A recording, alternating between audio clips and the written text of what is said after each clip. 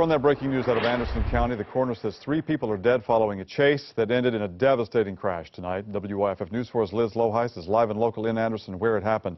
Liz, what'd you find out? Michael, I am live here on Jasmine Drive where this all unfolded a few hours ago. Investigators, deputies, and state troopers actually just left the scene. They've been here pretty much the entire night.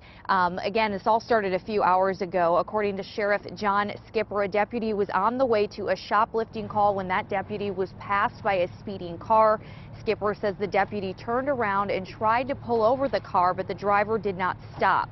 Deputies chased the car for about 20 minutes, reaching speeds of 70 miles per hour. The sheriff says he too was involved in that chase. Deputies say they lost sight of the vehicle near Monitor Drive, then came upon the car after it crashed into a tree on Jasmine Drive. So we disengage the chase.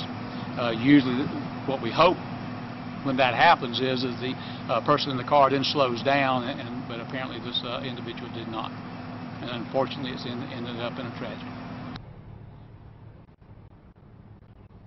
Again, 3 people are dead. The deputy coroner says they all appear to be men. It isn't clear if those in the car were connected to that shoplifting call. Again, troopers have been on the scene. Investigators, deputies are trying to figure out exactly what happened, and we'll keep you updated. We'll bring you the very latest information as soon as it becomes available.